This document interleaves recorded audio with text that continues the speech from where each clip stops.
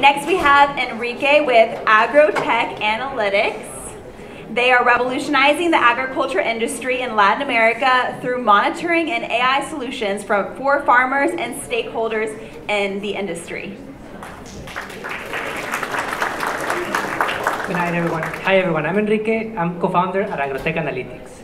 I want you to think for a moment about the fruit you had for breakfast, or the veggies you were eating, or your orange juice in the mimosa you had last brunch. There is a more than 50% chance that came from Latin America, a world leader in agricultural production. But Latin America needs to produce 80% more food by 2050 to reach the population growth that will grow by 35% during the same period. And even though the region is abundant, technology adoption is very uneven, and investments in agricultural tech are only 2% of venture capital.